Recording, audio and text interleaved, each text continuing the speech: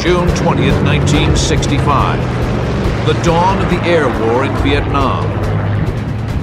4 prop-driven A-1 Sky Raiders launched from the carrier Midway drone into hostile skies. They're flying in support of a rescue operation. There was an Air Force pilot who was down in far northwest North Vietnam, and they really wanted to make an effort to get him out. The lumbering Sky Raiders are not there to dogfight. Their mission? Use their powerful 20mm cannons to ward off enemy ground troops. But little do they know, they're on a rendezvous with history. The first air-to-air gun kill of the Vietnam War. Lieutenant Clinton Johnson flies number 3, Element Lead. His radio is damaged. He can't communicate with flight leader Ed Greathouse. Miles from their mission objective, the lead element unexpectedly snaps over and dives for the deck.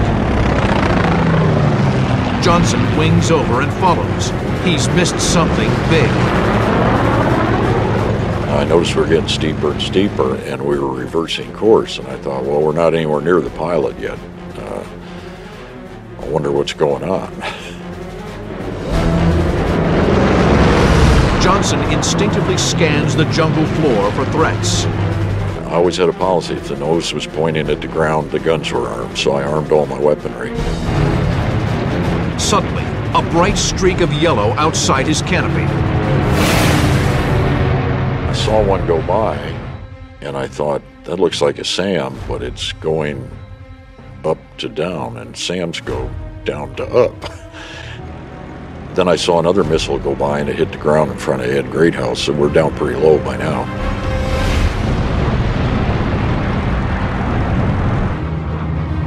Two North Vietnamese MiG-17s have the drop on the Sky Raiders.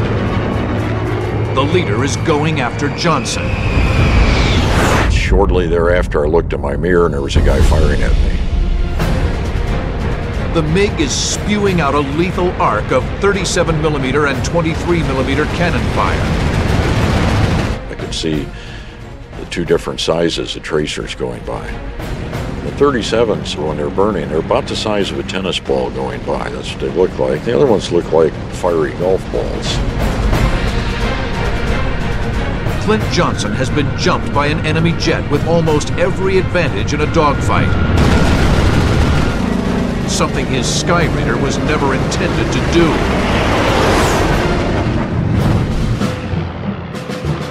The Douglas A-1 Sky Raider was developed as a dive bomber at the end of World War II. Only its versatility has kept it in service. The Sky Raider's piston engine is far more fuel efficient than a jet. It can stay over target areas for hours at a time, ideal for ground attack and rescue ops.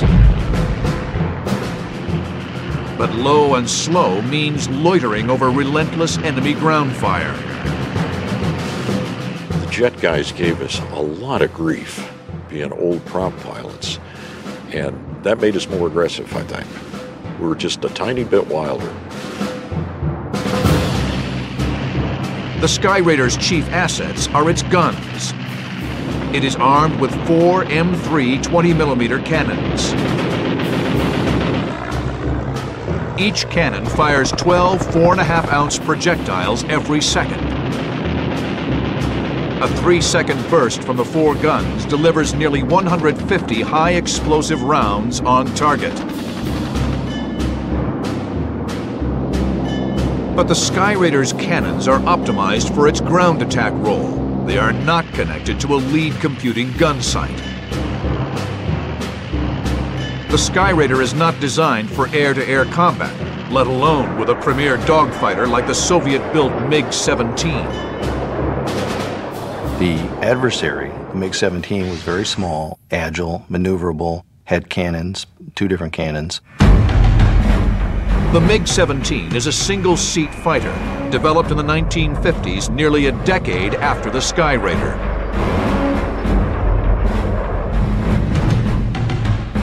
The jet-powered MiG is far superior in the key aspects of speed and climb rate. Its weapons system is designed for air-to-air combat. A single hit from its 37mm cannon could obliterate a Skyraider.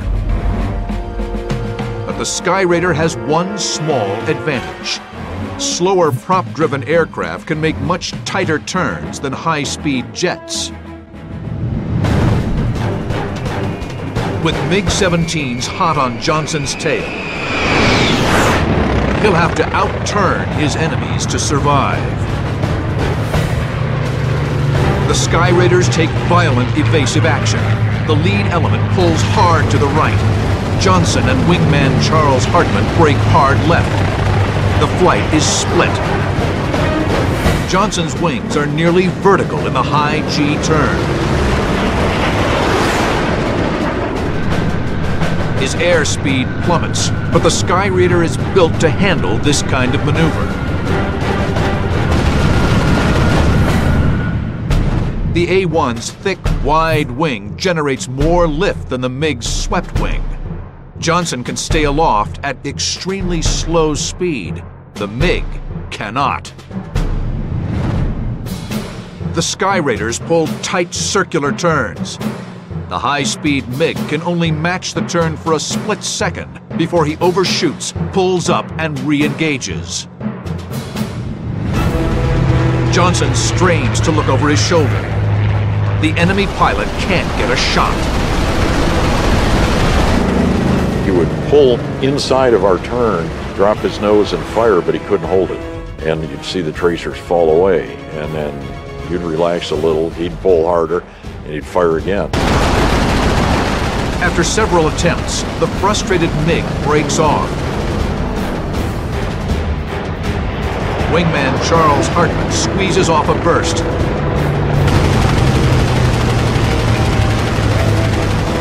The enemy jet easily pulls away. He roared by us and started to climb and went up to about 10,000 feet, then sat up there. Johnson and Hartman frantically scan the horizon for the other Americans. I figured we'd better rejoin with our flight leader. You know, that was Navy doctrine. You never split the flight if you could help it. They hug the treetops and race around a small hill. Johnson spots the lead element. They're in trouble. Johnson and Hartman are here. A MiG-17 is here, positioned to strike the other Skyraiders. The enemy jet opens fire. Johnson must act fast to save the other Americans. With no air-to-air missiles, he lashes out with the only weapons he has, his cannons.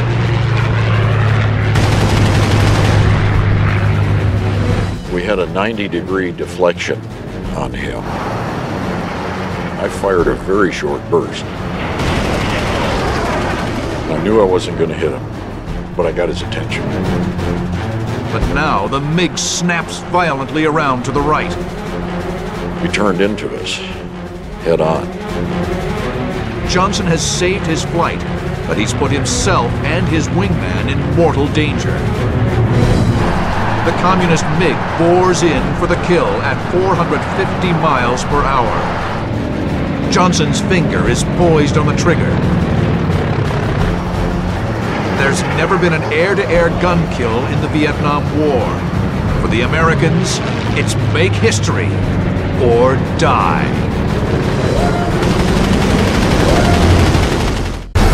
June 20th, 1965.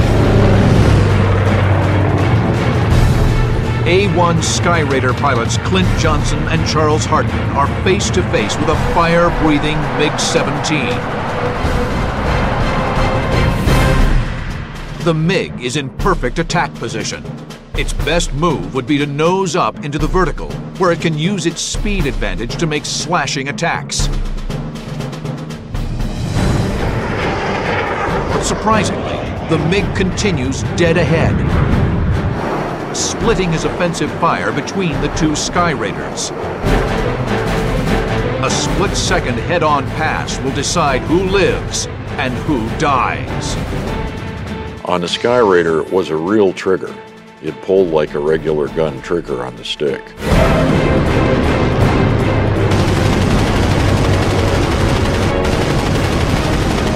High explosive rounds punish the MiG.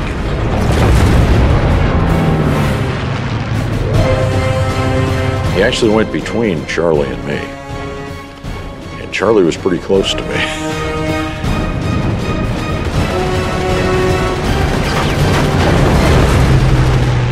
I thought I was going to hit him. I thought we were going to have a midair. It was close. I felt a thump as I went by him. I had a feeling that maybe the pilot was dead before he hit the ground. No attempt to eject. The Sky Raiders have done the impossible. The two outdated piston-driven workhorses have claimed an enemy jet with their guns. The Americans look down at the flaming wreckage in the jungle. Right then, I got my radio back. And Greathouse said, "Are you two idiots still in there?" And he was out by the water by that time almost. And we said, "Yeah, we're still in here." He said, "Well, you got 10 unfriendlies coming your way." Johnson and Hartman make a beeline for the carrier. They will share credit for the historic victory. In an era when long-range air-to-air missiles were supposed to reign supreme, the Sky Raider pilots proved that the lowly gun can still make the critical difference in a dogfight.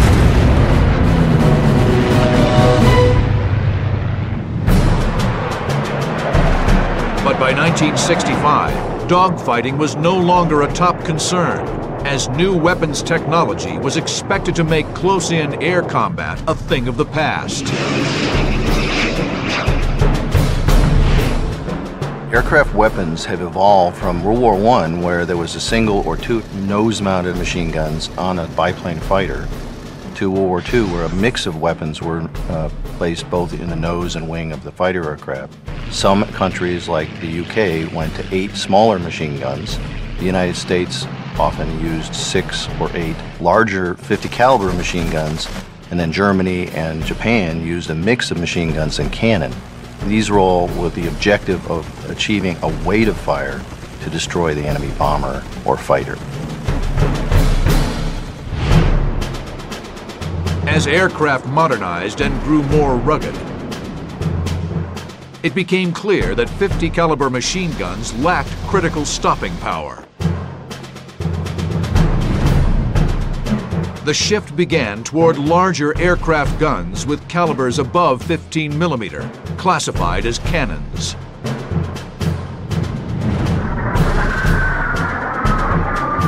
But in the mid-50s, the need for cannons was called into question as newer weapons came online. Technology advanced significantly, and many fighters were now carrying missiles and radars. It caused some designers to say, let's leave the gun out of the airplane because of weight and the fact that these new missiles would be able to do the job.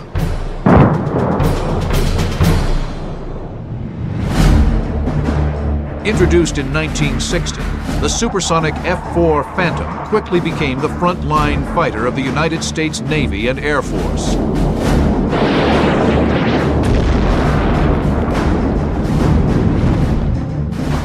It packed 2 primary offensive weapons, the long-range radar-guided AIM-7 Sparrow missile and the shorter-range AIM-9 heat-seeking Sidewinder missile, but no gun. But as the air war over North Vietnam went hot, F-4s were quickly dragged into maneuvering fights with less technologically advanced dogfighters like the MiG-17. Their missiles were unreliable at close range. For close-in dogfighting, the F-4 Phantom needed a gun. In terms of air-to-air combat, it would be nice, just like land combat, to be able to have a rifle, a pistol, and a knife i.e. an AIM-7 Sparrow, an AIM-9 Sidewinder missile, and a gun to use when it's needed in the right condition.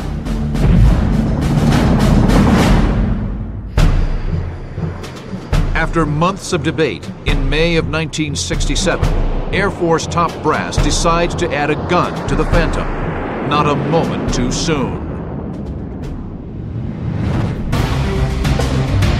May 22nd, 1967. Lieutenant Colonel Robert Titus leads a flight of F-4 Phantoms on an escort mission over North Vietnam. These are among the first gun-equipped Phantoms, escorting 16 F-105 fighter bombers to their target, a supply depot near Hanoi. It's a stretch of sky teeming with MiGs.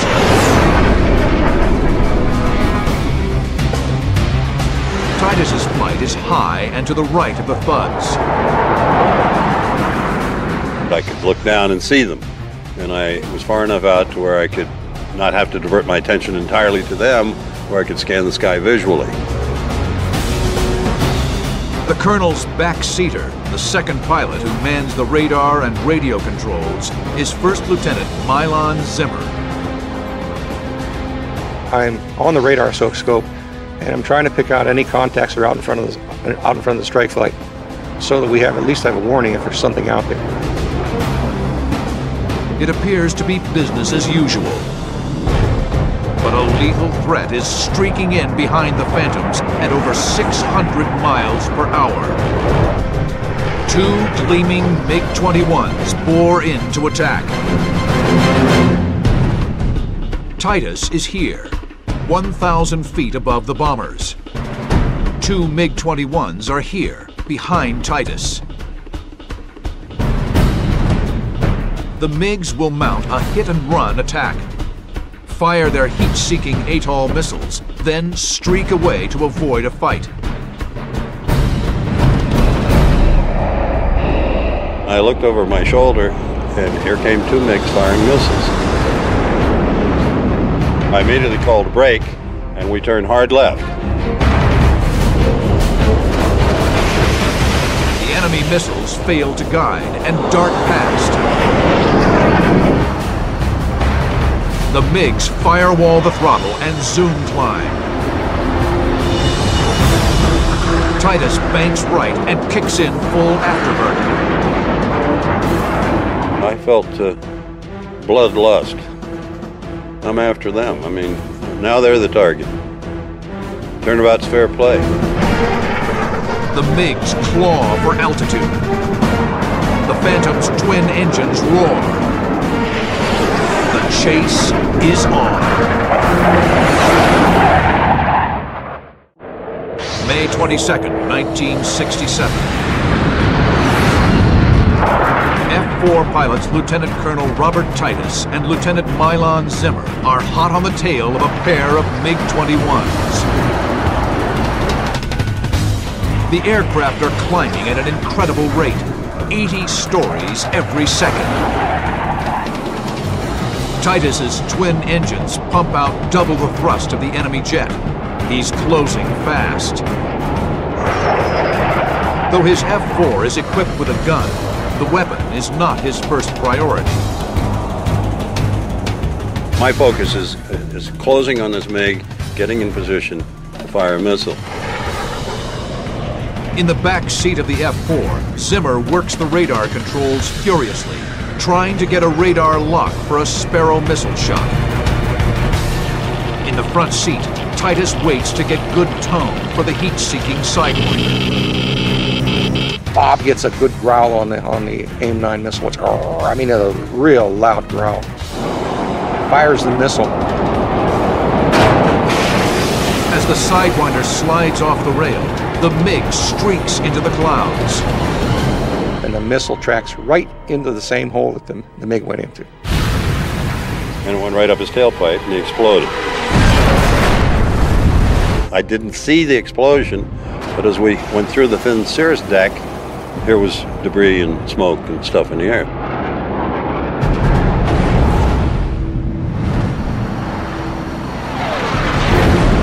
One MiG down. 1 to go. Titus applies right rudder to get the MiG in his crosshairs. He orders Zimmer to go bore sight, meaning lock the radar antenna in line with the gun sight. Titus fires a Sparrow missile. The MiG pilot reacts smartly. Well, he saw us coming and he turned hard left and started down. And that's when the dogfight really began. Titus rolls left and pitches down to give chase. The force of G shoves the Phantom pilots back in their seats. The F-4 screams into a power dive. The MiG pilot throws his aircraft all over the sky to shape his deadly shadow. And it was some very high G maneuvers, right and left, up and down, at probably 550 to 600 miles an hour. I mean, we were smoking. It was one hell of a show. The lower the MiG gets, the more it blends in with scattered reflections from the ground. Titus's missiles cannot lock onto the target. A skilled pilot flying the premier fighter of the Soviet bloc is no easy mark. The Soviet-built MiG-21 is a single-seat fighter capable of Mach 2, a worthy adversary to the F-4. The MiG-21 is lighter and more agile, but cannot outrun the more powerful Phantom. The MiG's intense maneuvering can defeat any of Titus's missiles. But this F-4 is packing a gun. What was found in early Vietnam air combat was it would be nice to have the AIM-7, the AIM-9, and a cannon so that you covered all the elements of the potential air combat. Once it was discovered that a gun was needed, a bunch of activities took place. One was the design of a gun pod, the SU-16, which was centerline mounted like a fuel tank. At the heart of the Su-16 was an M61A1 six-barreled 20mm rotary cannon, which operated like a Gatling gun. Power was provided to the cannon by a ram air turbine that popped out into the Phantom's slipstream. As the turbine rotated, an electric current was generated sufficient to spin the barrels. The cannon was capable of an astonishing rate of fire, over 6,000 rounds per minute. But the gun pod had several major drawbacks. The problem was that the centerline fuel tank was taken off to make room for the gun pod, so the aircraft went out and had 600 gallons less fuel. In addition, it was not optimized, the gun pod, to the gun sight. So really it was kind of a spray and hope philosophy rather than an accurate system. Regardless of its limitations, Phantom pilots now had a weapon to fall back on when their missiles failed.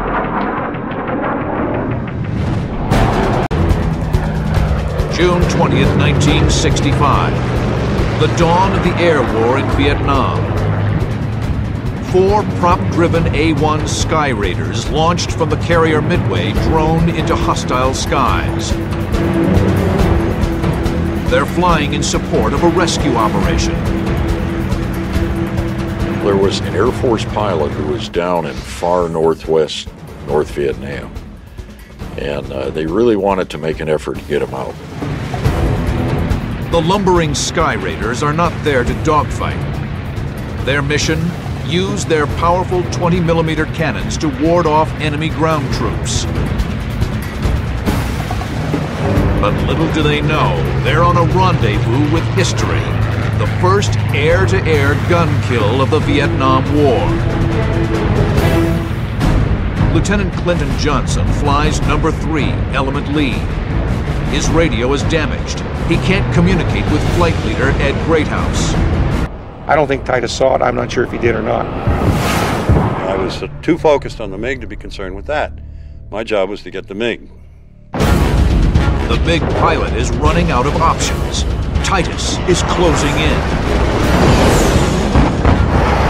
The MiG rolls wings level and begins a high G pullout.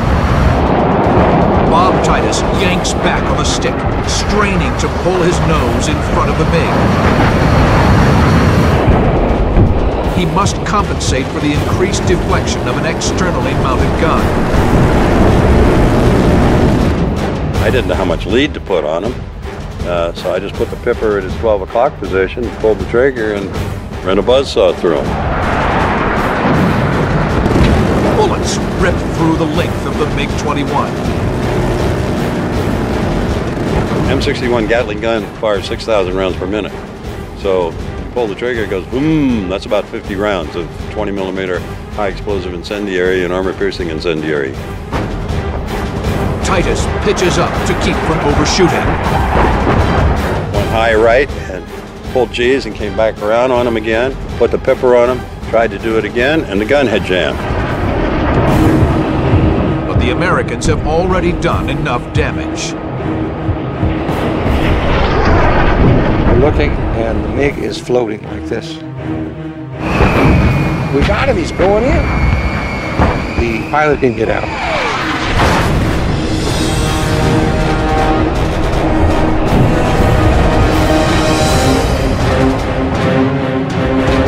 Robert Titus and Milan Zimmer have just killed 2 MiGs in a single air battle.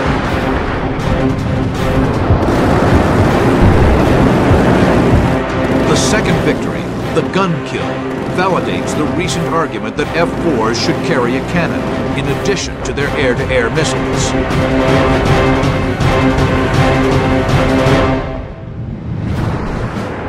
Over the next few months, F-4 Phantoms arriving in service in Vietnam have new, updated gun pods.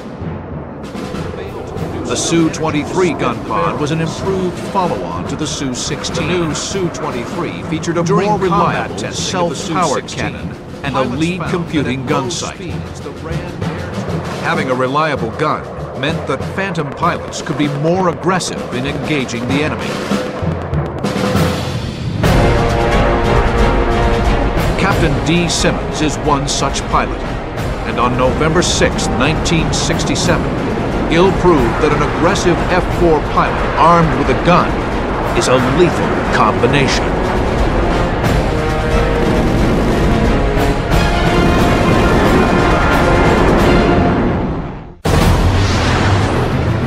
November 6, 1967. Air Force Captain Darrell D. Simmons, with backseater Captain George McKinney, leads Sapphire Flight. It's one of 2 flights of F-4s escorting an F-105 fighter-bomber force to their targets in North Vietnam.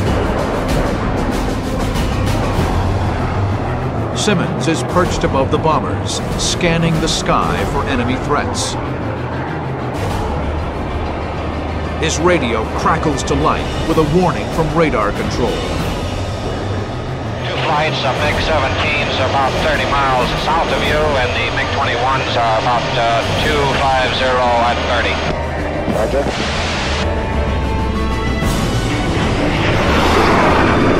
The MiG-21s pose the greater threat.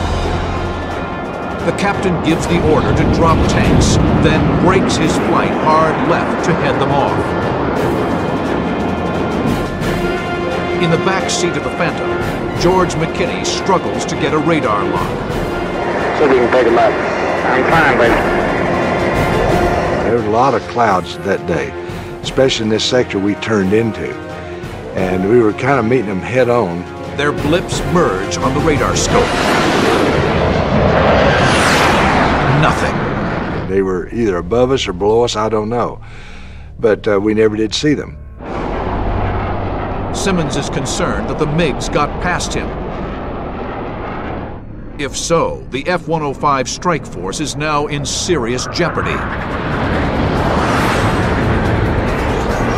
He quickly reverses course and powers back toward the fighter bombers.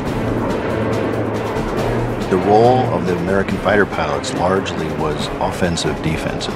It was not to go knock down a MiG. It was like shepherds to protect the strike force and dissuade the MiGs from becoming involved.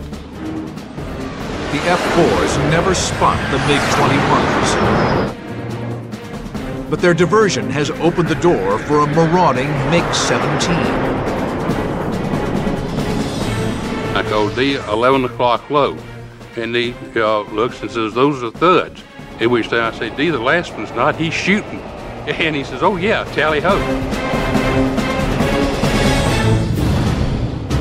Simmons is here at 5,000 feet.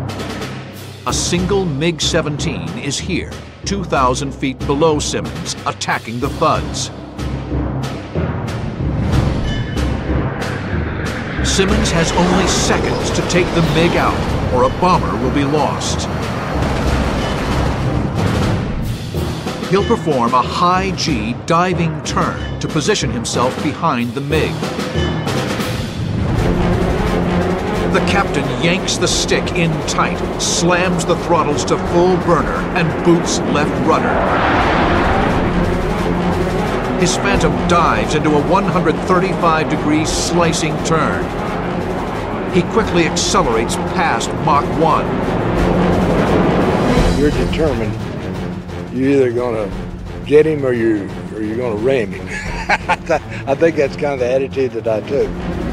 Just aggressive feel comes all over you. You're going to attack with everything you've got. His number one mission in life is to get that MiG off of the tail of that 105. Simmons levels out about 1.5 miles behind the MiG.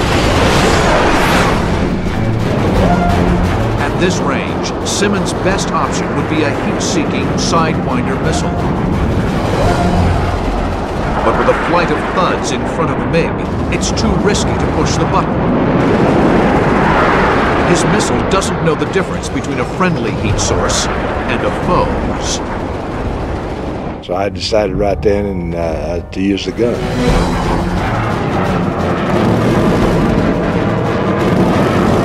We fired just a little bit out of range and put some tracers across there to break him off.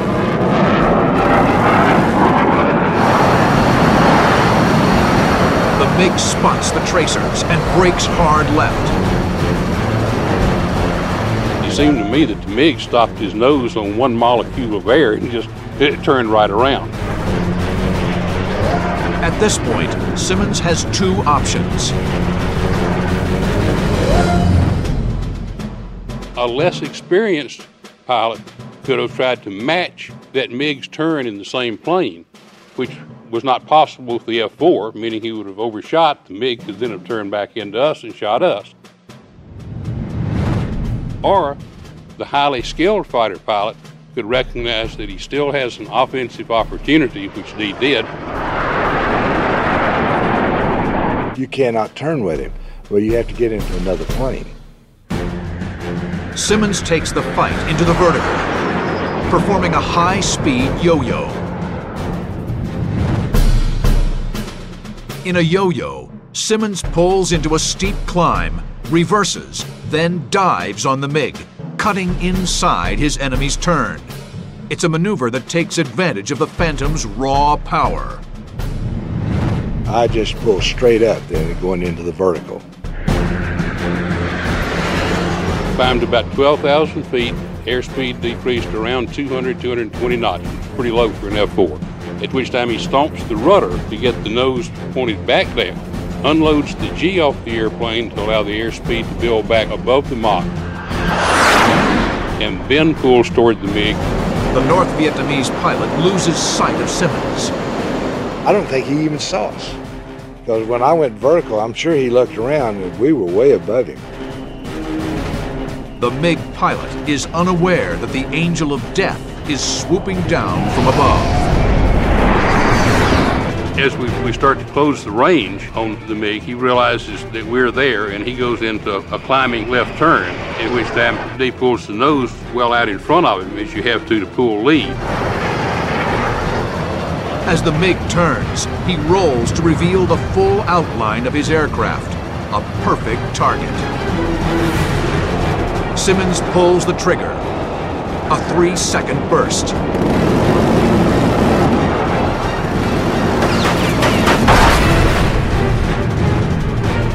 Nearly 60 pounds of high explosive incendiary ammunition devastate the rear half of the MiG-17. Then I was able to look down and see the pieces coming off the airplane, the smoke coming out of the airplane.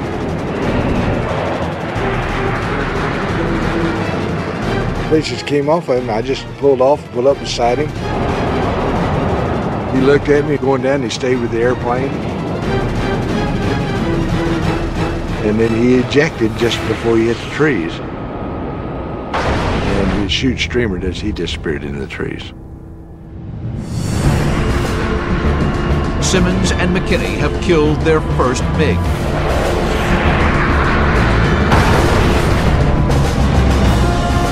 More importantly, the F-105 strike force hits its target objective and returns home safely. The mission is a complete success. Simmons and McKinney link up with the rest of Sapphire Flight and head back toward the Gulf of Tonkin. But mere seconds into their egress, backseater McKinney spots a silver flash. And just looking around, I looked down there and couldn't believe my eyes. There is another MiG-17 right down there on the treetops, headed back to the west. No Phantom crew has ever scored 2 gun kills in a single engagement. Simmons and McKinney saddle up to make history.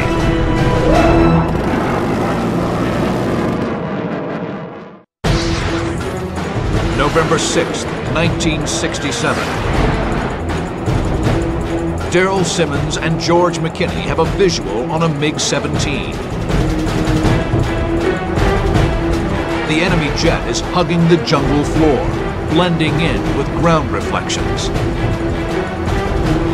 Firing a heat-seeking missile would be futile, but Simmons is armed with a cannon. Simmons is here at 3,000 feet. The MiG-17 is here. Once again, Simmons will use his diving speed to close the gap.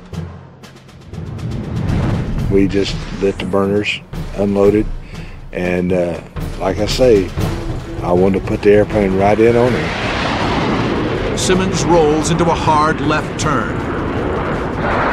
He levels his wings barely 200 feet off the deck and just 1 mile behind the enemy aircraft. At nearly the speed of sound, his Phantom can cover that distance in a fraction of a second. The MiG hugs the ground, rocketing toward a low hill in the distance. I thought that MiG's tactic was going to be, well, I can turn faster than F-4 comes, so I'm going to fly at this little hill, and at the last minute I'm going to turn, I'm just going to let him run into the hill. Simmons has a 200-mile-per-hour overtake speed. He's low to the ground and too close for missiles.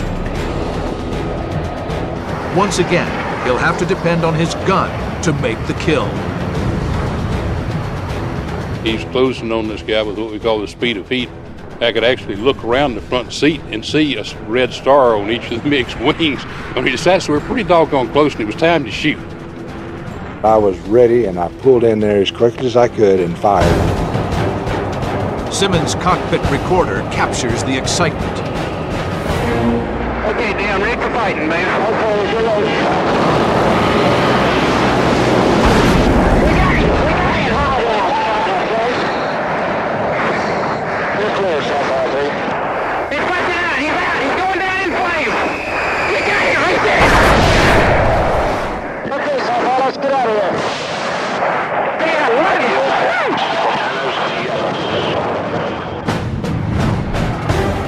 I am convinced that the first high explosive round went through the MiG's fuel tank, because at that point he turns into this great black-orange explosion in the sky. That quick.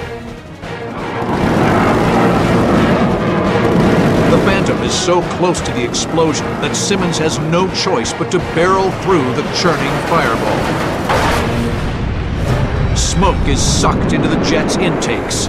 The Phantom shudders, its engines gasping for breath. We're very, very happy for about 3 seconds until we went through that fireball. And since there's no oxygen there and disturbed airflow, it causes the compressor blades in our jet to stall, which kind of goes boom, boom. Right then, we just thought we had a one-way ticket to the Hanoi Hilton because we were deep in there. We weren't that far out of Hanoi. Their fear is short-lived. The Phantom's compressor blades kick in, and its twin J-79 engines return to full power. Simmons decides it's time to get out of Dodge. Captains Simmons and McKinney make it safely back to base at Ubon, Thailand, having scored the only double gun kill by a Phantom crew in the entire war. Hey, how'd you do? 2, baby. Beautiful.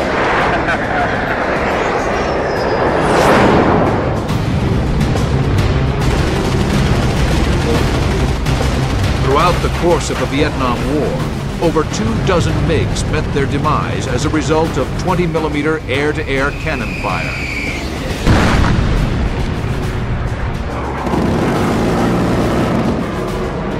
In many of those instances, if the American pilot had not had a gun at his disposal, the MiG would have survived to fight another day. It's definitely, as proven through all the wars, the most effective air-to-air weapon is that gun that you can point at the enemy, and if you point it correctly and pull the right lead, it's extremely lethal.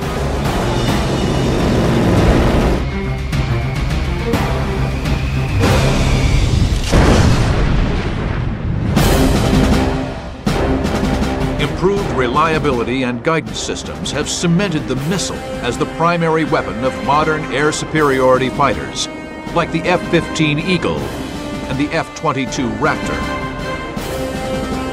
But the lessons of Vietnam have not been lost.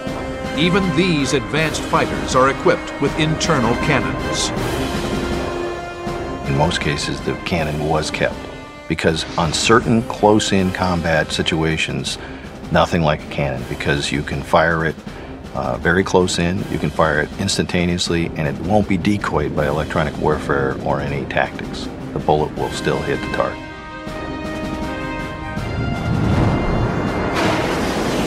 Technology, no matter how advanced, is prone to fail.